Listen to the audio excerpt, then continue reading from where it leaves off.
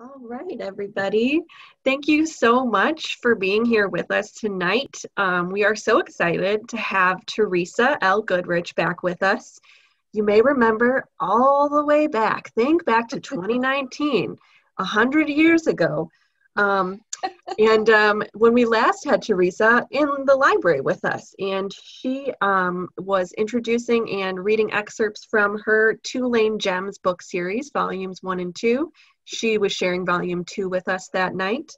Um, that was a great time. We had such a great response from everybody at the library, and there may be some of you out there in the audience tonight. So thank you, because you made it possible for us to bring Theresa back.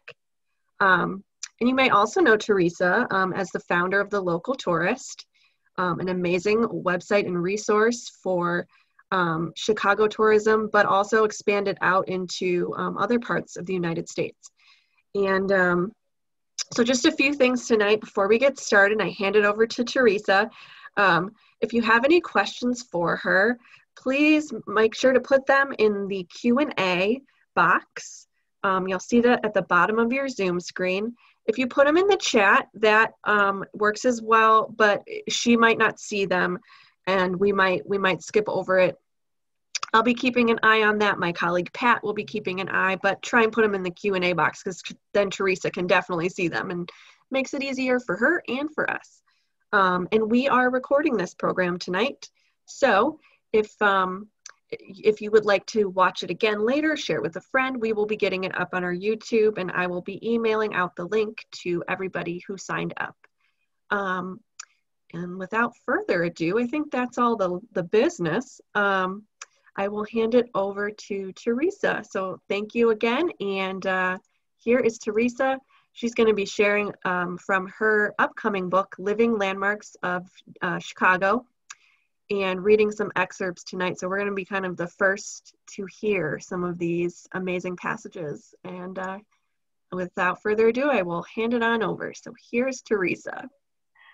Hello, everybody, and thank you, Katie. And it's really good to be back with the Crystal Lake Public Library. Thank you so much for having me.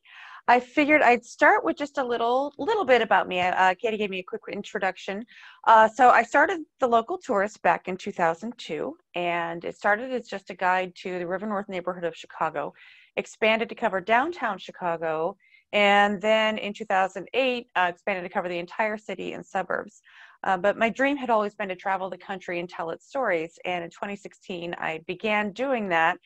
And then the next year, my husband and I took a 31-day road trip from Elgin to San Diego and back. And I wrote my first book, and that was the Two Lane Gems, Volume 1, Turkeys or Jerks and Other Observations of an American Road Trip. The next year, we took a 35-day road trip, this time to the Oregon coast and back, and that became Volume 2, Two Lane Gems, Volume 2, Bison or Giant, and Other Observations from an American Road Trip.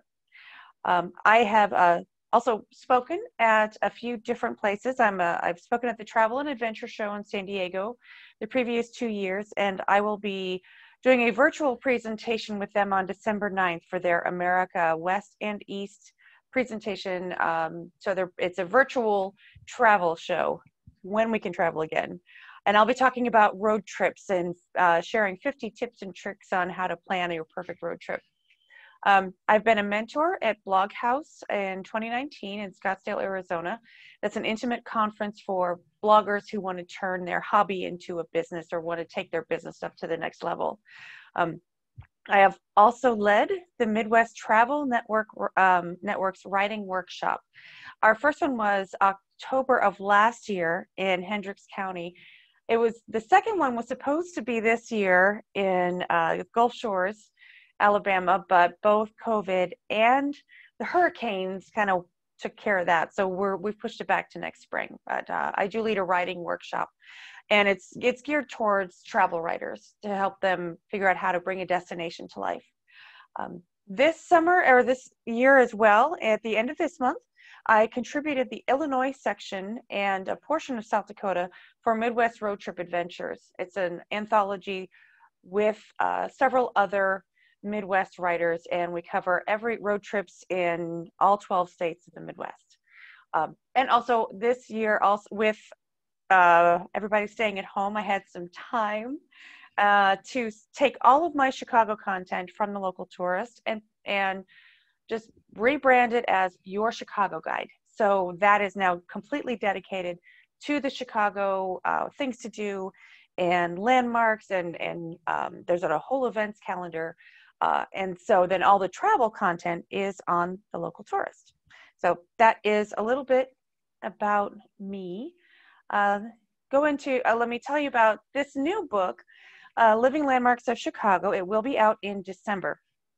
And it came about because in 2019, I decided I wasn't going to take another month-long trip. And so my husband knew that I was feeling a little, I had the author bug. I wanted to write another book. And we were out hiking in one of the conservation areas. McHenry County Conservation District has almost 30 conservation areas, and I hiked every single one of them in August of 2019. And we were at Silver Creek, which is where this picture is from. And my husband said, well, why don't you take all the guides you've written to the different landmarks and just put them together and turn that into a book? And I thought, well, that's a great idea. But of course, it's not that simple. I thought, I want to know the stories behind all these landmarks. I want to dig in, find out who the people were that made these landmarks stand out, like the Palmer House and Auditorium Theater. And I'm going to be reading the chapters about those two landmarks tonight.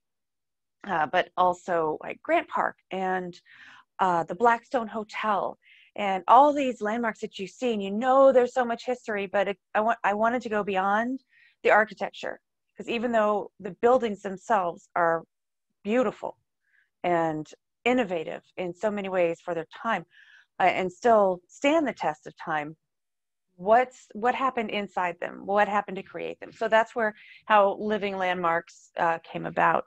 The book will also have, and that's in process now, that it's going to has a companion website that will not only have all of the landmarks that are featured in the book with summaries and contact information so you can find out more, and maps, but we're also doing audio tours, audio self-guided walking tours, and I'm going to have all of the resources that I used to do the research for this book listed on the site. If they're public domain, I'll also be including the text. So that companion website is going to be a great resource if you love digging into history. And at the end of this presentation, I'm also going to be sharing some of the resources that I have been using to find out all these fun and cool stories about Chicago's past.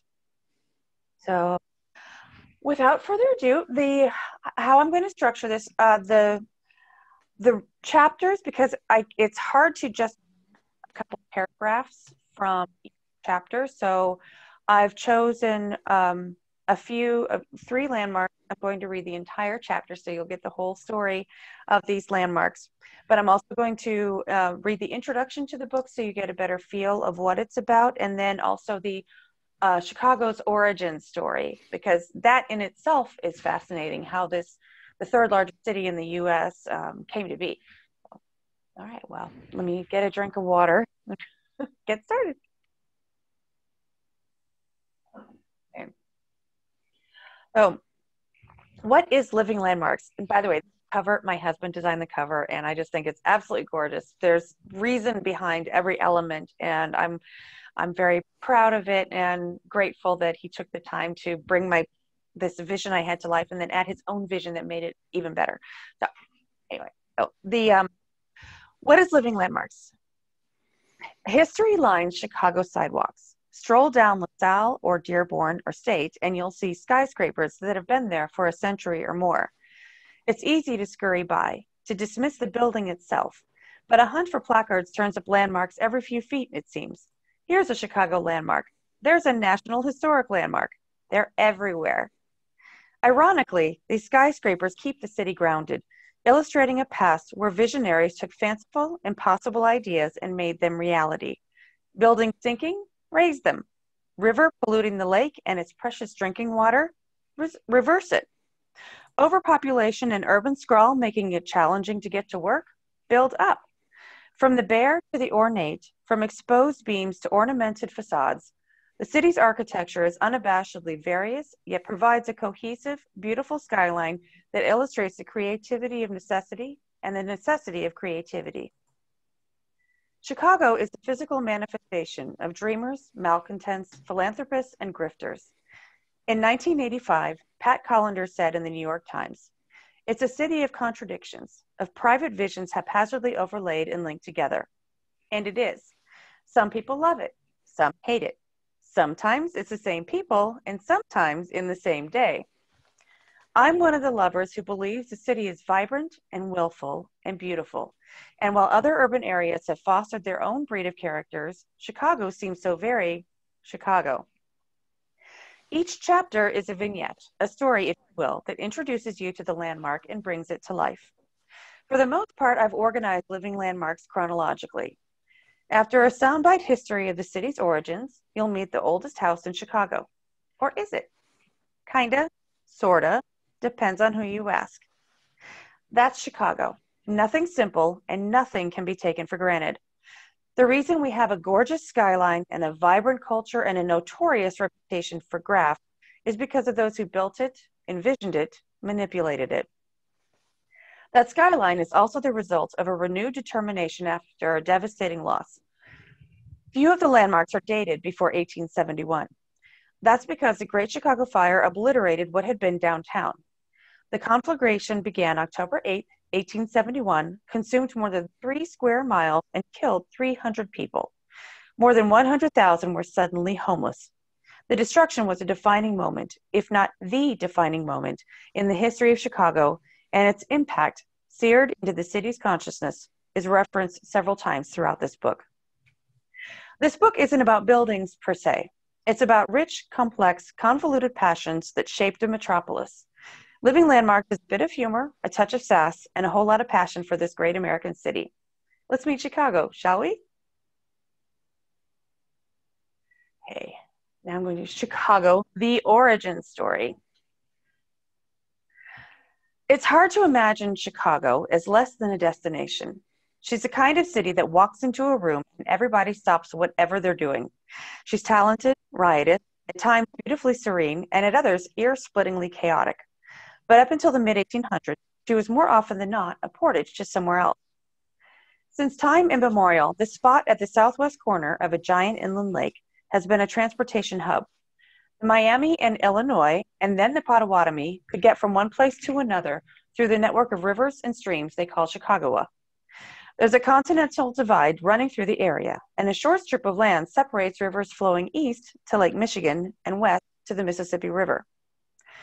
The French explored this stinky, swampy land in the 1600s. Marquette and Joliet, followed later by La Salle, forded and portaged and mapped. Joliet suggested that cutting a canal could connect Lake Erie to the Gulf of Mexico, a prescient glimpse of Chicago's future. Gradually, a few European men traded and occasionally married into the local tribes. Those unions may have been about love, but they were also good business. Once you were a member of the family, you had the keys to the kingdom, or at least some guidance and a relative safety net. None of the explorers stayed for any length of time. A few seasonal trading posts popped up over the years, but relations between the original inhabitants and the newcomers had sometimes violent outcomes. By the late 1780s, however, the Revolution spawned a new country and this land became one of its territories. In 1795, the Treaty of Greenville gave the Americans one piece of land, 6 miles square, at the mouth of Chicago River, emptying into the southwest end of Lake Michigan. And it wasn't too much longer before the original inhabitants were kicked out completely. As you can imagine, that didn't go well. Chicago's first non-native permanent settler, like his predecessors, was French.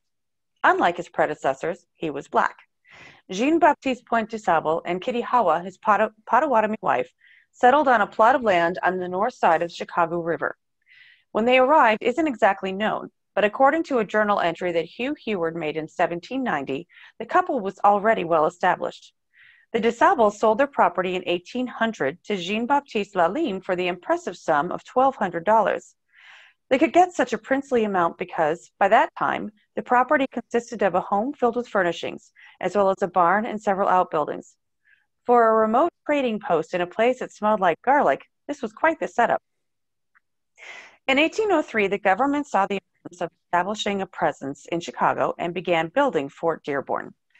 The next year, they completed construction, and with the perceived safety of a military outpost, more settlers arrived.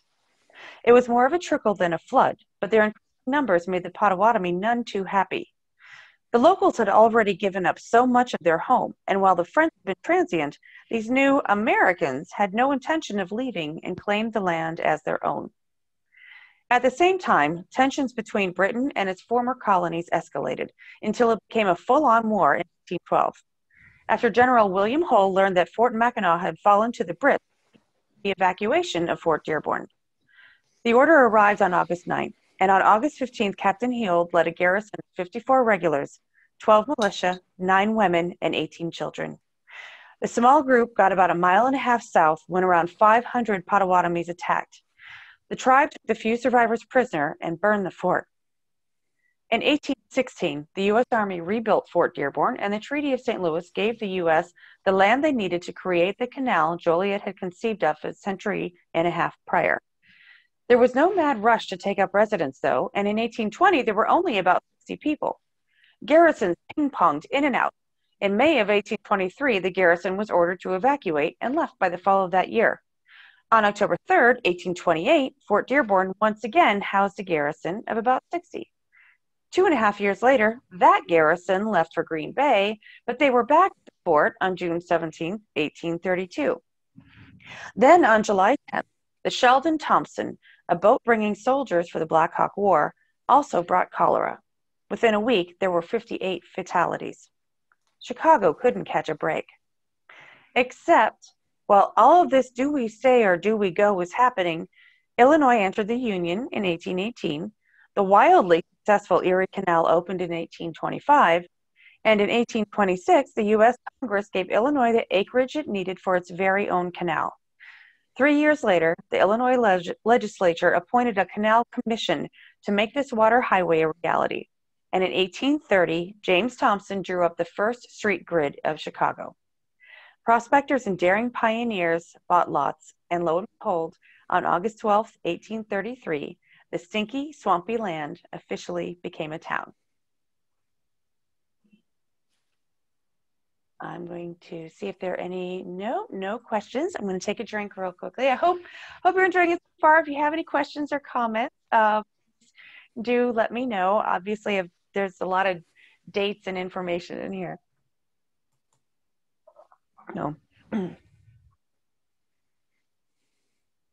Okay. And the book opens with the Clark House. So, picture this. It's 1835. Your family is comfortable. You live in upstate New York, members of the upper middle class. You've been married for a few years, have a few children, although one sadly died, and your husband trots off to a marshy prairie on the shores of a giant inland lake. He comes back, filled with dreams and visions. Carolyn, I found our new home. It'll take 3 weeks to get there, and it's pretty much a backwater now, but it'll grow. Oh yes, it'll grow. Shall we? And you look at your husband, and instead of saying, are you off your rocker? You say, sure, honey, why not?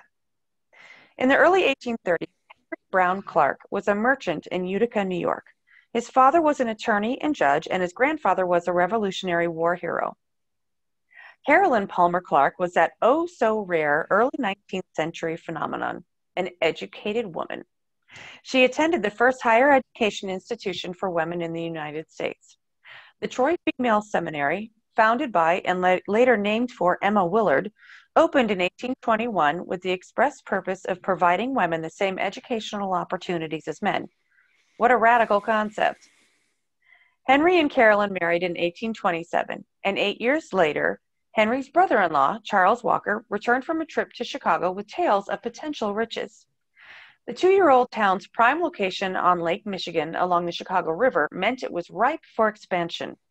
Rumors of the upcoming Illinois and Michigan Canal, which would enable boat passage to the Mississippi River, drove hundreds and then thousands to place their bets on this new frontier. Many Easterners had made their fortunes when the Erie Canal opened, and the I&M presented a similar opportunity. By the time the Clarks made their westward journey, they didn't even have to worry about moving onto Native American land. The Second Treaty of Chicago in 1833 sent the tribe west, and their last dance on their native soil took place in 1835.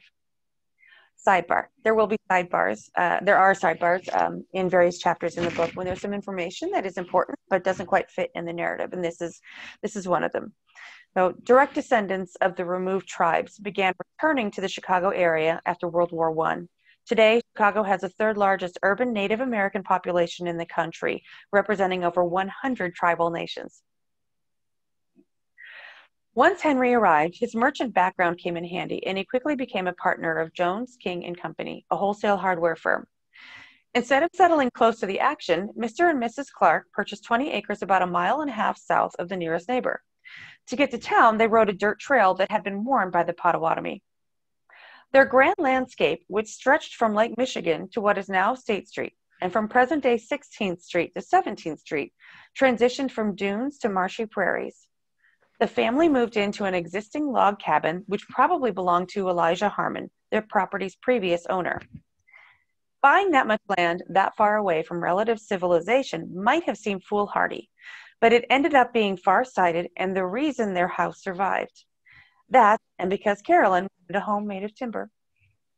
When the Clarks moved to Chicago, Carolyn wanted a strong house. She didn't want any of that newfangled balloon construction, so-called because the buildings went up quickly. Nope, she wanted a sturdy home built of thick-hewn wood.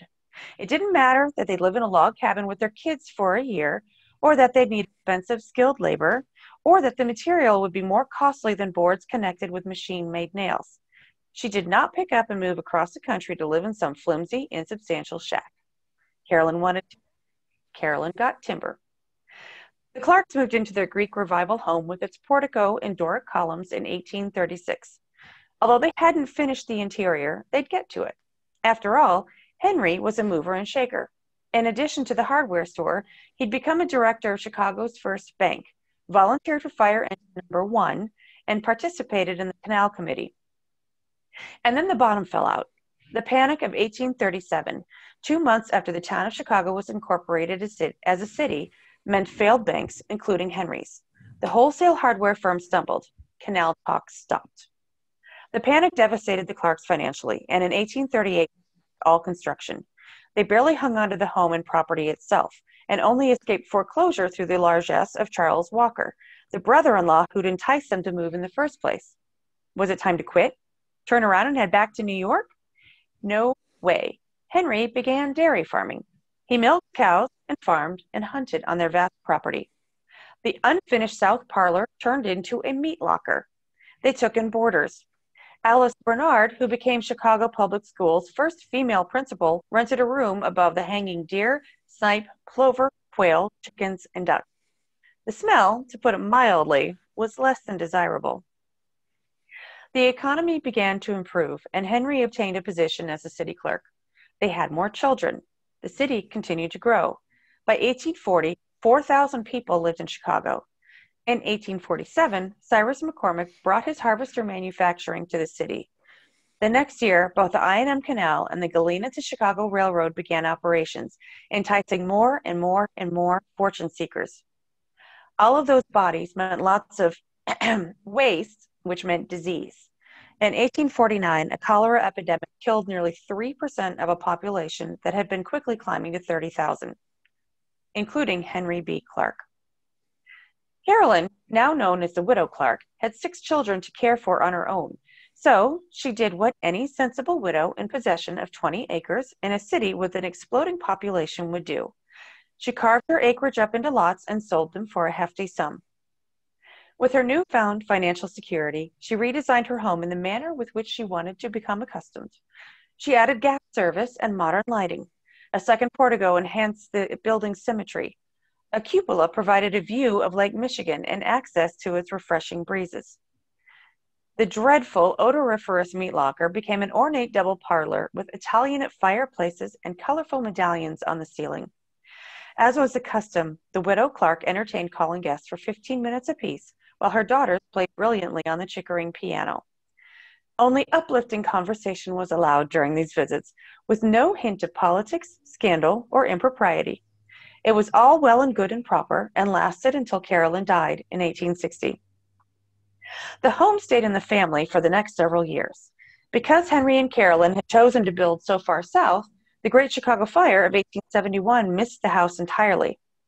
The next year, the children sold the home to a successful tailor and his wife, John and Lydia Crimes. Even though their new property had escaped the previous year's fire unscathed, the proximity and density of the city's population concerned the Crimes. They were also fretful of the air pollution because of their ailing son, so they picked up the house and moved it 28 blocks south and 1 block west. The house stayed in the Crimes family for 3 generations. John and Lydia's granddaughters, Lydia and Laura, knew the significance of the building, but by 1941, they didn't want to live in it anymore. They searched until they could find someone who would appreciate the historical value and preserve the structure for future generations. Ideally, they wanted the city to buy it and turn it into a museum. The city said no, but Lewis Henry Ford said yes. At the time, Ford was a 27-year-old bishop of the St. Paul Church of God in Christ on the south side of Chicago. He and his congregation built a church next to the house, which they used for offices, a school, events, Ford's parsonage. The church didn't just use the house, they also preserved it. According to an article dated August 19, 1962, in the Chicago Daily Tribune, the congregation had spent $18,000 restoring and preserving the historic structure. In 1970, the Commission on Chicago Landmarks officially designated the Clark House a landmark, and in 1977, the city purchased the home to turn it into a museum. But first, the house needed to be moved back to its almost original location. It had been more than a century since the first move, and this one provided a new challenge. The L tracks were in the way. On a cold December night, we stopped the trains and hydraulic lifts raised the Clark House over the tracks and stayed there. It was so cold that the lifts froze. For 2 weeks, train riders would get a glimpse of Chicago's oldest house as they went on their merry way. The lifts finally thawed, and the house landed in its present location. Since then, it's been faithfully restored to the configuration the widow Clark had designed. While none of the displayed furnishings ever belonged to the Clarks, they are representative of the period, thanks to the National Society of the Colonial Dames of America in the state of Illinois. Today, the Clark House Museum is a rare look into the time before the Great Chicago Fire cleared the landscape of nearly everything that had been built before 1871. It's also a lesson in fortitude and the grit required to pick up and move to a marshy prairie on the shores of a giant inland lake. Okay, I'm going to get a quick drink of water. No, I love that story because this house, built in 1836, was moved not once, but twice. I think that's fantastic. I know we've got 3 in the chat. Okay. Cool. And this is what the Clark House looks like today. So they have brought it back. You can see the cupola that the widow Clark had added. This is actually in the Women and Children Garden. The grass around it is a Women and Children Garden or park that is in the South Loop.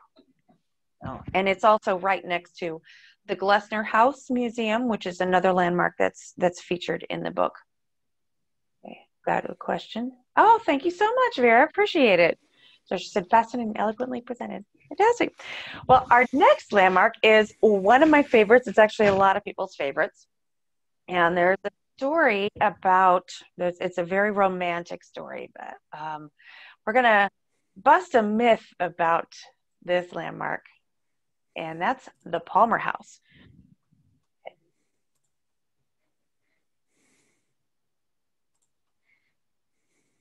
Okay. Palmer House, 1873, when this one was built. The Palmer House is opulence defined. Its chandeliers and sculptures weigh a ton, literally. Entering the lobby through the travertine double staircase is like being smacked on one cheek with history and on the other with affluence. To state the obvious, it's gorgeous, and it is the most historic and luxurious hotel lobby in Chicago. It started with a love story, although it's not as dramatic as one enduring myth would have you believe. There's a consistent narrative about Palmer House's beginnings that usually starts like this. Potter Palmer built his hotel as a wedding gift. The hotel opened on September 26, 1871, but burned down just 13 days later in the Great Chicago Fire. While that is romantic and tragic, that's not quite what happened. Even though the story is repeated over and over and has reached mythic proportions, like the tale that Mrs. O'Leary's much maligned cow started the Great Chicago Fire, it's not accurate. But parts of it are true, and it is still a love story of both a December-May couple and the city they adored. Potter Palmer, born on May 20th, 1826, in Albany County, New York, migrated west in 1852. Although his family owned a thriving farm, he preferred the retail life and had already run his own store before he left to New York. With $5,000 in seed money from his father, he moved to the booming town of Chicago and very quickly made his mark. In about 5 years, his dry goods mercantile on Lake Street grew from a small market to an emporium spread out over 4 stories. While P. Palmer and Company was not the only dry goods merchant in Chicago, his concept was unique because his was the first store to offer exchanges, returns, and bargain sales. He also had the inspired idea that attractive window displays would entice customers. Bertha Honore, born on May 22, 1849, in Louisville, Kentucky, moved to Chicago in 1855 with her parents, naturally, since she was all of 6 years old. The wealthy Honores gave their precocious child every advantage, and that included outings at P. Palmer and Company. Potter's fortunes ascended, and he and Bertha's parents ran in the same circles. By the time Bertha was a teenager, he'd become a frequent guest at the Honores' home. At the ripe young age of 13, Bertha must have been fairly formidable because Potter Palmer was smitten, despite being 23 years her senior. Fortunately, he didn't ask her dad for his daughter's hand or act the Lothario. Over the next 6 years, Potter made millions in real estate and cotton speculation, sold his store to young protege Marshall Field, and took off for Europe at the advice of his doctors. Bertha grew up. She attended St. Xavier's Academy in Chicago and, after the Civil War, the Convent of the Visitation in Georgetown, where she received highest honors. She excelled in botany, logic, philosophy, astronomy, literature, algebra, and chemistry. She also played the harp. Bertha carried herself with elegance, had a waist the width of a thimble, and by all accounts would have been a catch for any man. Any man with a backbone, that is. Bertha was no wilting flower. Potter returned from his sojourn in 1868, the year after she came back from her studies. Potter bought blocks of real estate on State Street. By the time he proposed and she said yes, he'd succeeded in moving the shopping district from Lake Street to That Great Street. In 1870, Bertha was 21 years old and her fiancé, more than double her age, was 44. He'd made $40 million by the time he was 40, and the social scene was all a titter. The age difference, combined with Potter's enormous wealth, was fodder for the rumor mill. When the couple married on July 29, 1870, it was scandalous enough that the Chicago Tribune came to their defense. The engagement has been short, only 2 months. It is stated that the bridegroom, when going away recently, offered to settle $1 million on his intended bride, but she nobly and persistently refused. This may put an end to the bitter observations of envious or cynical persons inclined to stamp the marriage contract, so momentous to the high contracting parties, as a commercial transaction. No matter who married Mr. Palmer, the same cruel and unjust remarks would be made. While Mr. Palmer could not convince his new bride to take $1 million, he could give her a hotel. Palmer House, Potter's wedding gift to Bertha, opened on September 26, 1870. September 26, 1870, not 1871. The day after the hotel's inspection, the Chicago Tribune reported, not less than 5,000 of our citizens, accompanied by their wives and daughters, attended the Palmer House's opening at State and Quincy. The first Palmer House existed in all its glory for a year and 13 days before its untimely demise. The confusion regarding the wedding gift timing may have occurred because in 1871, another Palmer House was underway. The foundation for Palmer House, too, had been laid at State and Monroe.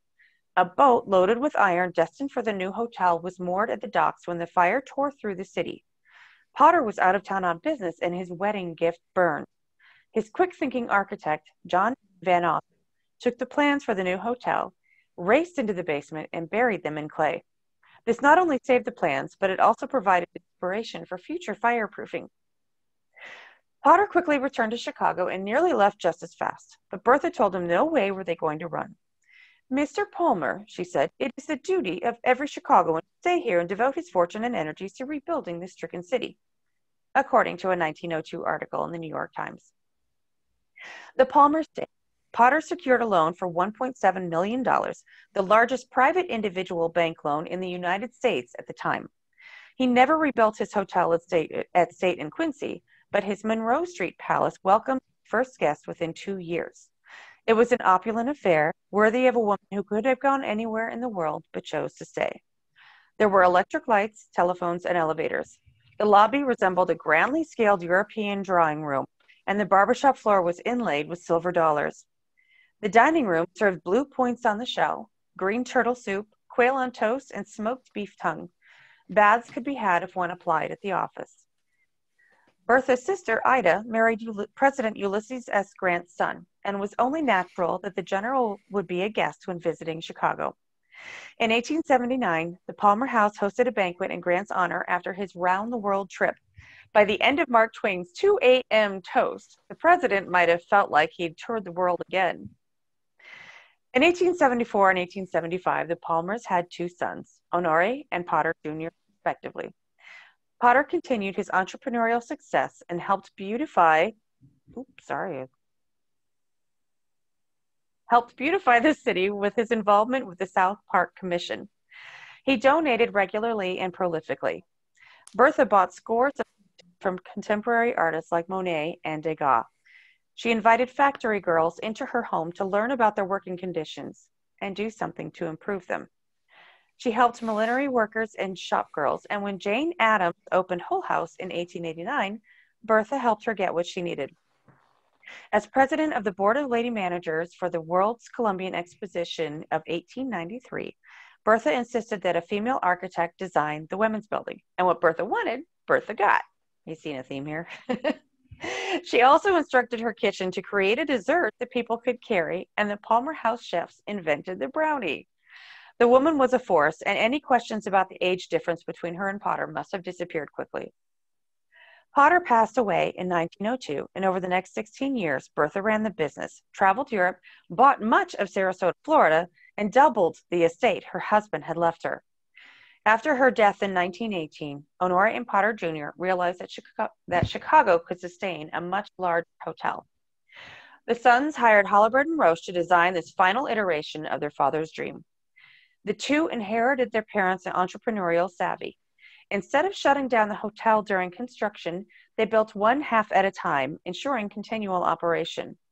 When the Palmer House was completed in 1925, it was said to be the largest hotel in the world, a distinction it would retain for a short 2 years. In keeping with previous standards, the new Palmer House displayed extravagant luxury and innovative features. The lobby ceiling frescoes were a series of 21 allegorical paintings by French artist Louis Pierre Rigaud, inspired by Bertha's love of the Sistine Chapel. Excuse me. In 1996, acclaimed art restorer Lido Lippi, who was one of the lead restorers of the Sistine Chapel paintings, restored those at the Palmer House.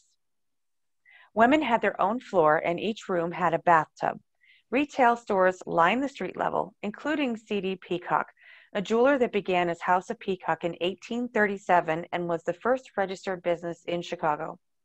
When the retailer moved into its new Palmer House location, customers entered through bronze hand-forged doors decorated with peacocks. Designed by Louis Comfort Tiffany, they weighed more than a ton. 3 restaurants served guests, including the extravagant Empire dining room. In 1933, the Empire Room was converted into the hottest supper club in town. For more than 40 years, diners heard artists who would become legends, including Ella Fitzgerald, Harry Belafonte, Frank Sinatra, and Louis Armstrong.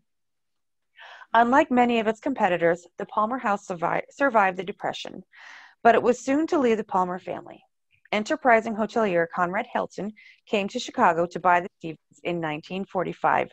When its owner, Stephen A. Healy, kept changing the selling price, Hilton's broker threatened that they just buy the Palmer House instead. In the end, Conrad ended up with both. I see there's some questions coming in, and so this is the current lobby of the Palmer House, although right now it's closed. It's been closed since March, and I have to see what the status is. I don't know. Oh, how did Henry Clark die? He died of cholera.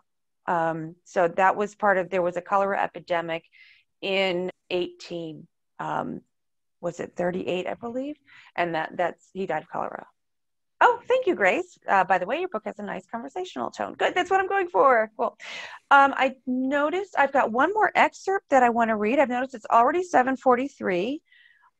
So let me know, do you want me to keep going? Because I'm happy to read it. It's about the same length as the others, so it's going to be another 15-20 minutes. So it's up to you guys, whatever you want me to do.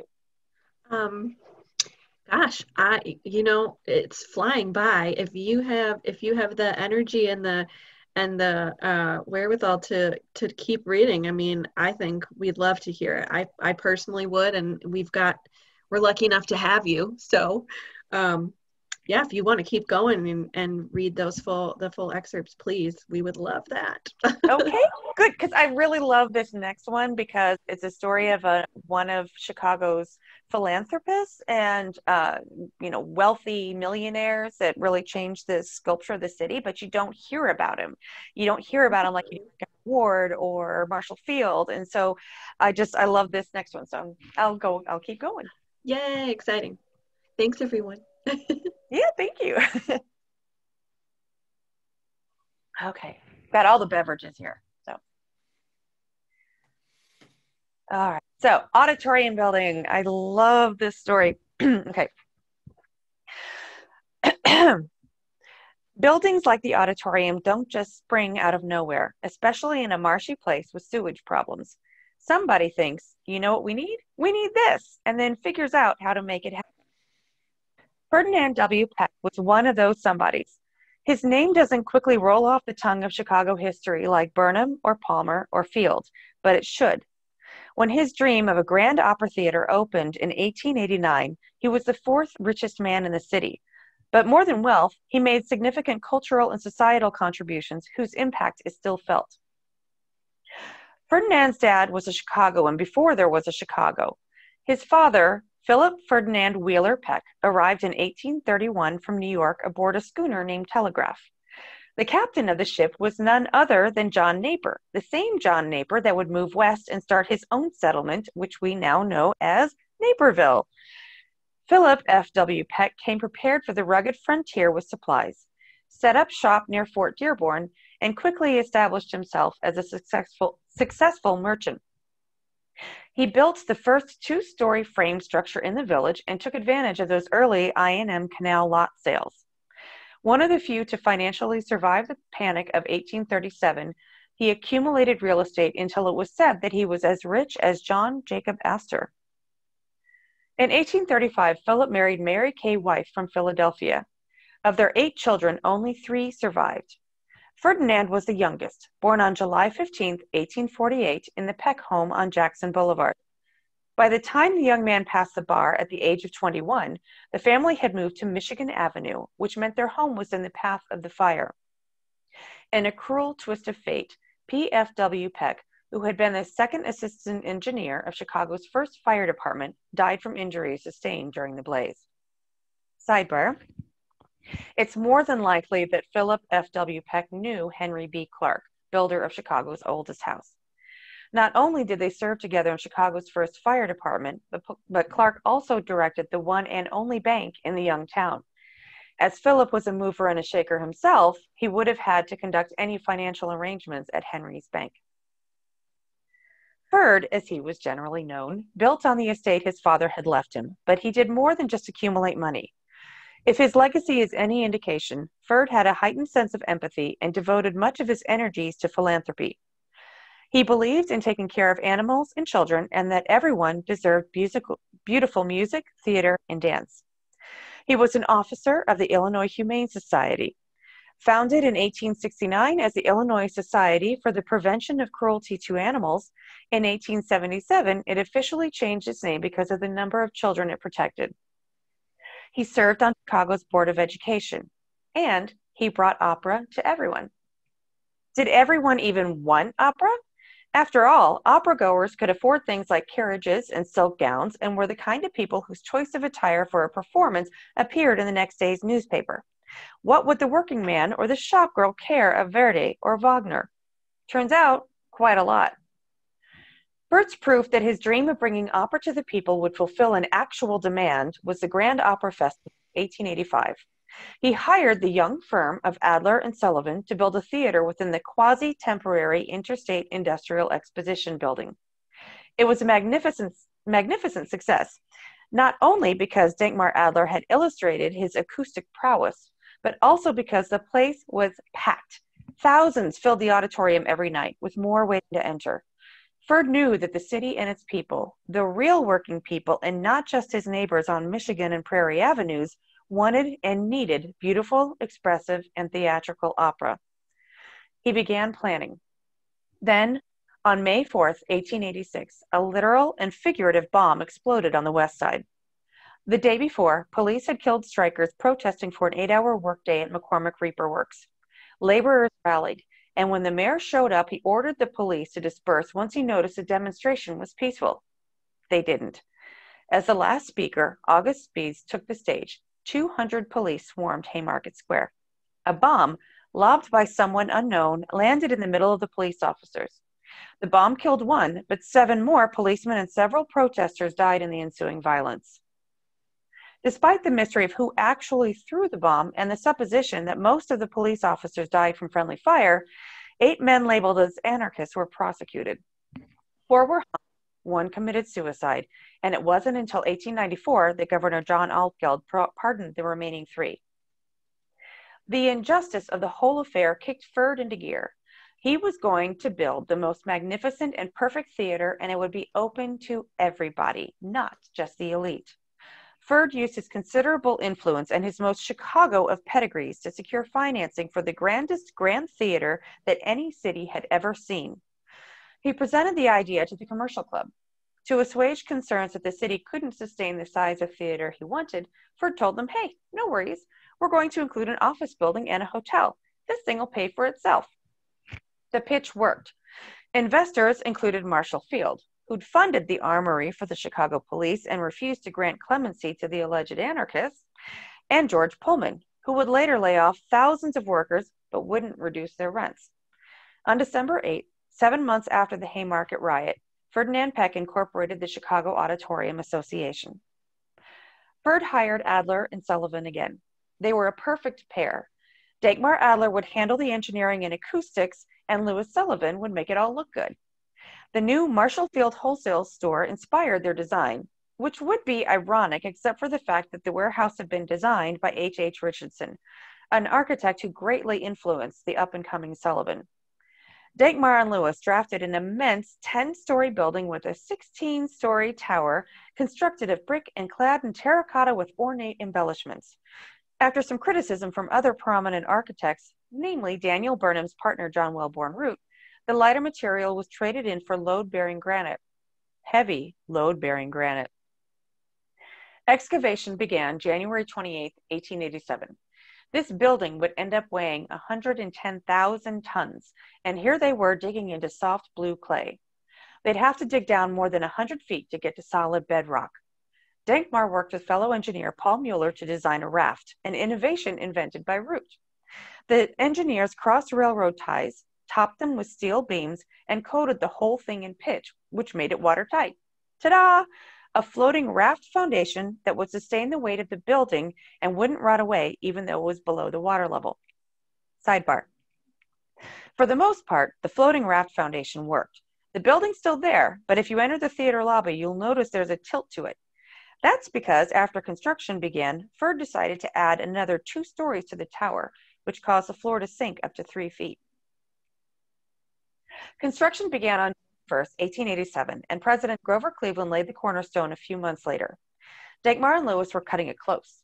They'd promised the building would be ready for the Republican National Convention the next summer. In February of 1888, they hired a young draftsman named Frank Lloyd Wright. They scrambled to complete this new auditorium building, but they were doing things that had never been done before. It would be the largest theater and the largest building in the world, with the tallest elevator shaft, a hydraulic stage with equipment 7 feet below the water level, and air conditioning. The theater would be the first one lit entirely by incandescent bulbs. Drop-down ceiling panels would allow companies to curtain the top balconies for more intimate performances.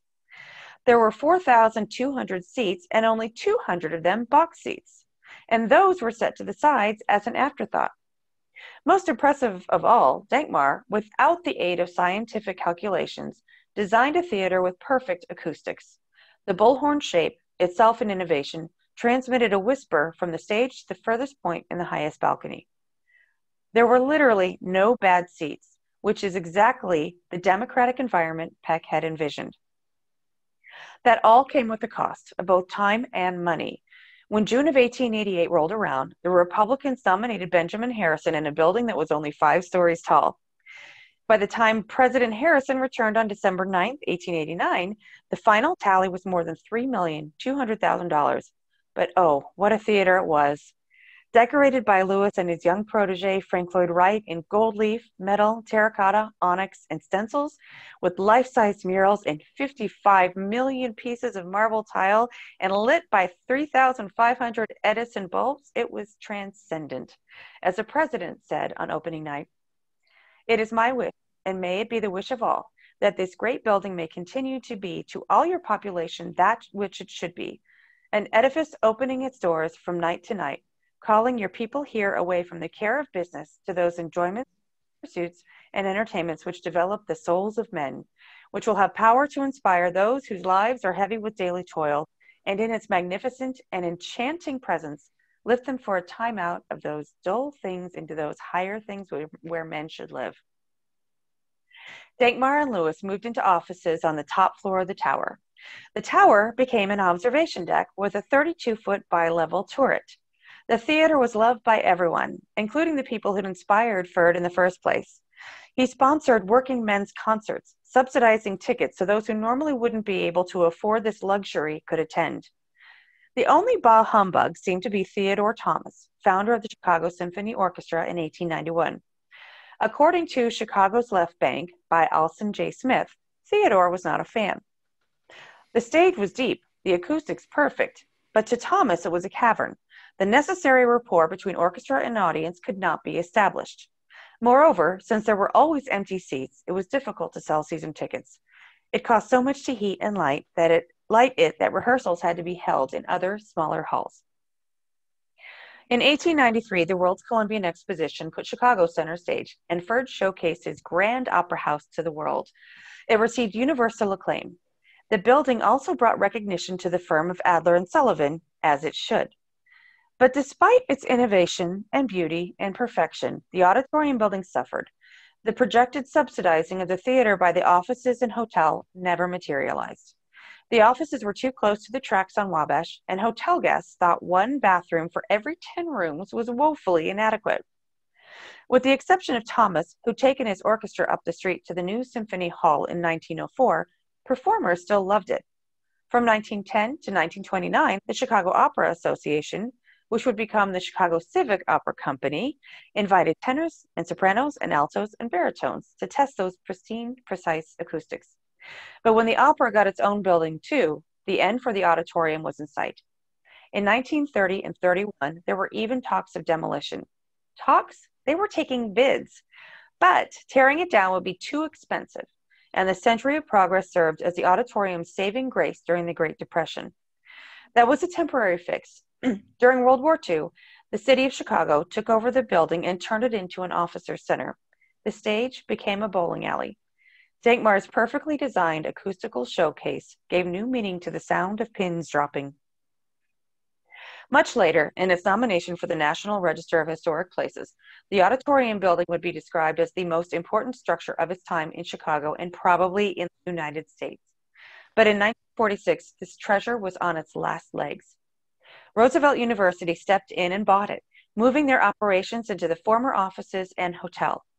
While they couldn't afford to return the theater to its former glory, they held onto it until someone could. A renovation of the magnitude required by auditorium theater would require several someones, and Roosevelt University trustee Beatrice Spachner found them. She rounded up like-minded people and created the Auditorium Theater Council in 1960. 7 years later, the theater reopened with New York City Ballet's performance of George Balanchine's A Midsummer Night's Dream. Over the next several years, the Grand Theater hosted music legends Aretha Franklin, Jimi Hendrix, Janis Joplin, Pink Floyd, Miles Davis, The Who, and Nina Simone. The Grateful Dead performed at the auditorium 10 times between 1971 and 1977.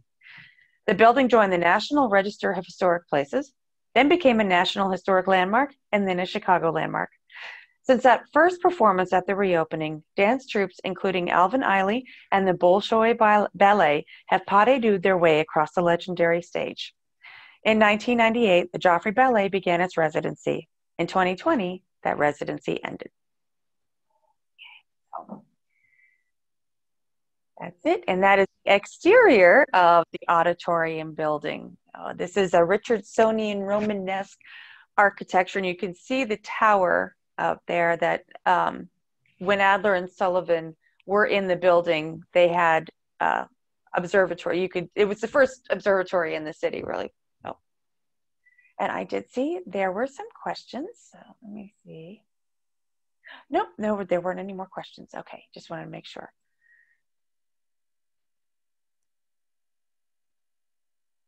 Okay, so are there any questions about the readings I've done so far? I figured this slide now. I'm going on to a lot of the resources I've used. I figure since you are library patrons that you are interested in where all this information came from. Okay, yeah, there you go. I was curious, do you know any stories about how they got to the light bulbs? How did they change the light bulbs? Do you know? I don't know. I have to look that up. I'll have to do some research on that. I don't know. They might have. And I'm wondering if they came down through the ceiling. I'm curious too, because there's no ladder. There's no ladder telling as far as I know. I'm no ladder expert, but I'm curious. Oh, I'll have to. I love that. I'll have to find that out. We have a question from Ava. She put it in the chat. She asks, what is in the auditorium building now? Roosevelt University has their offices there, and there are classrooms as well, but there's also the auditorium theater. It's still, it's been shut down this year, but it's still there, and up until this year, the Joffrey Ballet had performed, but the hotel rooms were turned into the university's offices and classrooms. So if you're a student at Roosevelt University, you're taking classes in this building, which is just amazing. That's so cool. And it's my favorite. Yeah, I love how a lot of these landmarks have been repurposed, but there's still so much of it is preserved so that you can still experience that history. They do tours at they've got virtual tours. They have been doing some in-person tours. I don't know. Everybody's going to have to go back and stop them now, but they do have a lot of virtual tours. Awesome. Okay, so a lot of the resources that I use, the Library of Congress is a fantastic resource. I use that a lot for images because they have a lot of the primary domain, but the Chronicling America is part of a Library of Congress, and they have newspaper articles dating back to the 1600s. Now in Chicago, they only go back to the early 1800s because that's when Chicago started. And the first paper didn't start till like 1838, I think it was, in Chicago. But they don't have, like the Chicago Tribune is only a few years. Fortunately, the years that they have on the Chronicling America are the years from like the Palmer House. So that's how I did the research, and I dug back into, let's see, when did it open and when were they actually married? So you can go into Chronicling America. You can search by state. You can search by actual publication. and dates and search for various keyword phrases. So it's a really powerful and rabbit hole of a resource. Wow. So it's really cool. Encyclopedia of Chicago. This was published, I believe it was the early 2000s, but it was by Chicago History Museum, previously the Chicago Historical Society. They published this Encyclopedia of Chicago, and it's an encyclopedia, so it's a good starting place. And so they've got it online. It's kind of difficult to search. Their search function isn't great, but the information's all there. But if you can get it from your library, which you probably have a copy, I would. You know what? I'll check while we chat. Let's see. We do. There's Okay. Pat. Pat knows. Yeah, Pat knows everything. Yeah. Yeah, and it's one of those you just want to browse it. Like, I don't know if you're, probably like me, since you work in the library, that you could spend all day browsing an unabridged dictionary, and I'm the same way with the encyclopedias, and this is also the same. And in the center, they've got this timeline, which is just fascinating, because you can see the timeline in the various architecture and culture and government, social, so you can kind of see how everything all plays together. So it's, if you really want to lose a month of your life digging into this history, you can do that. Cool. Newspapers.com is also great. We were talking earlier that's a resource you can access through the online portal at Crystal Lake Public Library.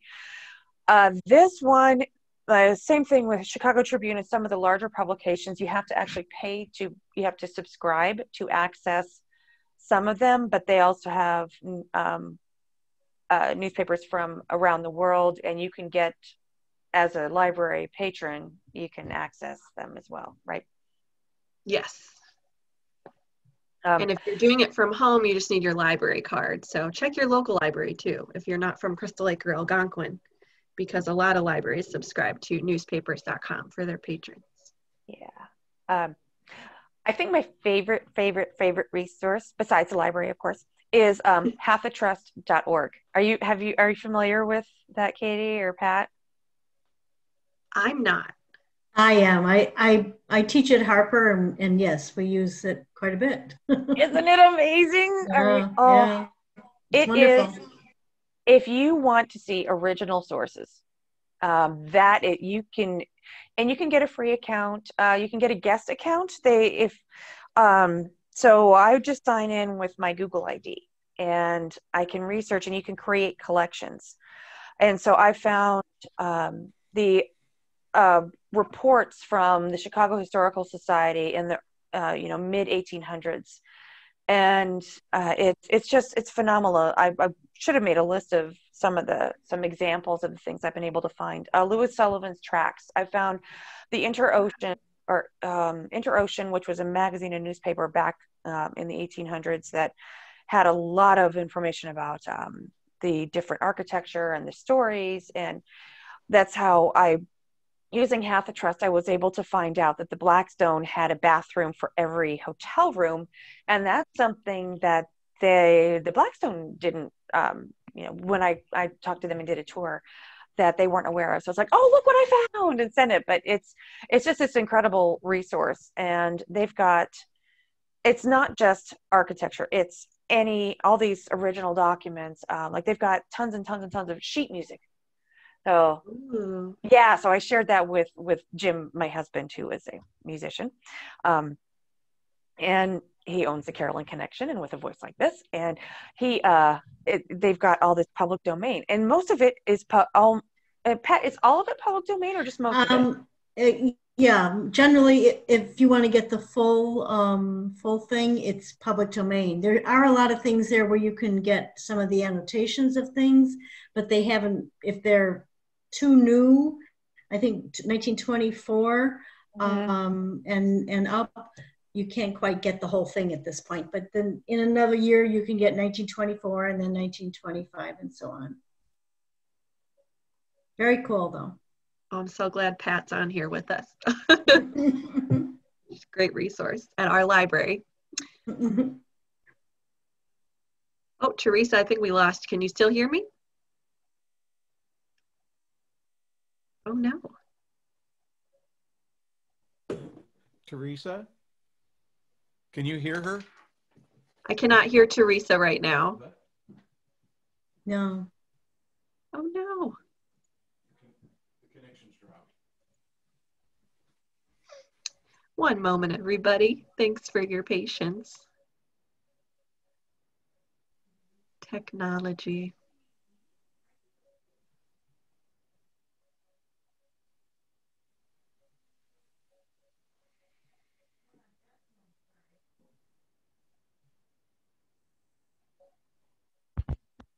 Is that better? Can you hear me now? Yes, I can. Okay, it was my new fancy lavalier mic stopped working. Oh, no. Of course. It lasted for an hour, so that's not bad. Good job, lavalier. You did your best. Yes. Okay. All right. Let's see. We'll just go back. I wasn't quite on that yet. There we go. I was answering a question, or was I? Oh, I was saying, so yeah, because you can create different collections. So like during the research for this book, I had a collection for Chicago architects, and I had another collection for, you can download the whole book in some cases, which makes it easier. You can just download the PDF version. So then I could upload it to my Google Drive or my tablet, and that way I can read it at my leisure and don't have to be on the browser. So that's been very helpful. And because they're public domain, I'm going to be able to put a lot of those resources on the Living Landmarks website so that they're easy to search, and I can directly link to the landmarks. So you can see where that research came from, how did I find that information? Because there's so much packed in here, and I didn't want to do footnotes because there's so much and I can find them can be pretty distracting. So that's why I wanted to use the website as more of my bibliography. Yeah, that's so cool. So Chicagoology. He even says how to pronounce it. And I don't know the person who runs this, but he also has a lot of Chicago original research on there. So you can usually just search for any landmark that you're interested in, and it'll bring up a lot of the articles. But it's a good resource. It's a good starting place too. He doesn't really interpret a lot of the information, but he puts so much out there, and yeah, I'm very impressed with his researching skills. And then I also just doing on-the-ground tours and interviews, like so many, like you can tour the Clark House. When they reopen, they do free tours. The Glessner House does free tours on Wednesdays. You can tour the Hull House Museum, which is with Jane Addams. You could do tours of there as well. Charlie Persky House. So a lot of them are free, or they have free days when they return. And then, of course, your library. That's the best resource. Awesome. Can't wait till we can go back and do tours and I know. And be tourists again. So Living Landmarks will be out in December, and you can pre-order a copy if you'd like. Go to tlt.rocks, ROCKS, /LLOC. That'll take you to the pre-order page and tell you a little more. And if you use code CLPL at checkout, then you'll save $5. Oh, awesome. That's so great. Thank you. You're welcome. What is in the auditorium? Okay, thank you for putting that in there, Katie. Absolutely. And I just to make sure I haven't missed anything. Oh, thank you. Hi, Vera. Yeah. She's saying, looking forward to seeing you at the San Diego Travel Show, America's Finest City, December 9th. So yes. You're welcome, very Mary. Exciting. Yeah. That's my other love, Chicago and road trips. I know you're becoming our area expert. Very cool. Very cool. Oh, all right. Any other questions or? Let's see, just some lovely comments. Mary, I enjoyed the presentation. Thanks very much. And Deb, great presentation. Vera is from San Diego. She lives in San Diego. Thanks for coming, Vera. Vera, we met at the travel show, right? I believe we met at because I've spoken at and had exhibited at the San Diego Travel and Adventure Show. So. She says yes. Yes. Yeah, and thank you for the love. She's also emailed me, so thank you for the lovely emails. Oh, I figured that was probably the same Vera. That's so cool. We had a little addition from Ava in the chat. She had asked what is in the auditorium building now. She added that she says, my daughter did take classes at CCPA, so that explains why the building was so old. No. Yes, it does. It's crazy. That was supposed to actually be office building and hotel rooms, but the rooms that are on the side of the east side facing Grant Park, those were the hotel rooms, but they didn't quite work out. People wanted bathrooms even then. Oh my gosh. When you said 10 rooms per one bathroom, I was like, oh my goodness. I mean, I know that was more common then to like share a common bathroom, but whoa. Well, it surprised me because in the late 1889, it was becoming more common to have more bathrooms. I know with Palmer House, you could have, I think they had Palmer House number 3 or 4, I think it was, the one that's there now. It's they had bathrooms, many more than definitely more than 10 per room. Yeah. Or 10 rooms per bathroom. I know they wanted to pay for that auditorium theater there. They cheaped out on their bathrooms. So this is the fun thing about this book that I really enjoy is all the connections, just learning. I mean, like knowing that Ferdinand Perk's father had to know Henry Clark because there weren't that many people there, and they were both, they both volunteered at the fire department. And then there was only one bank in town, so they had to interact. And then learning like Jane Addams and Bertha Honore, although they ran in different circles, they also ran in the same circles. Oh, it's, seeing these connections. It's just really cool. Well, it makes them feel like real people. Like it brings them alive. They're not just kind of, like you said earlier, they're not just static, little almost like statues from history where you just don't imagine them actually living a full life. And so your stories really bring that all to life, and I could just listen to you all night. Oh. So thank you so much. Oh, it's been my pleasure. There might be a couple more in the Q&A. I'll let you take a look there. Okay. It's Hotel Del. Oh, I love Hotel Del Coronado. It's so beautiful.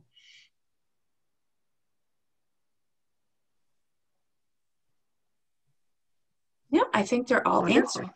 Yay. Awesome. Yeah. And speaking of Jane Addams, a funny little interesting anecdote about her.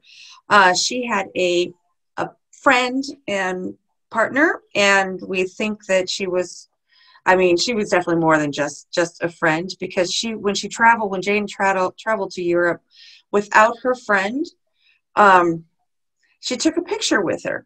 But she didn't just take a picture, she took a painting, a portrait that was like this huge that you put over a mantelpiece. In fact, if you tour the house now, it's over the hanging on the wall in Jane Addams' bedroom. Oh my gosh. And it's this huge. She'd have it shipped with her. I just thought it was awesome. You got to wonder, like, how much did it cost to bring the painting versus just bringing her friend, her right. The old, she lives with her friend. Yes. Yep. It's like, you guys. Yeah. Love it. That's awesome. Oh, you're full of such great stories. Thank you so much for sharing your time with us tonight and all of your hard work. You've been working on this book now for a good chunk of this year, it was intended we were going to have Theresa come visit us. Oh gosh, earlier this year, I think we had it set up for April, I think, or was it June? I don't, somewhere in there. We kept moving it because we were trying to figure out when we were going to reopen for regular activities. And then we realized, let's just do it this way, because now it's been 10,000 years since the beginning of this year. And we're, Zoom is the thing. So we hopefully will have you back sometime soon on whatever topic you want, because we just love you. So thank you. Thank you so much, everybody, for coming, and thank you, Theresa. And I hope everybody has a wonderful rest of their evening, and we will get you that YouTube link once we have it. Great. Thank you. Thanks, everybody. Okay. Bye.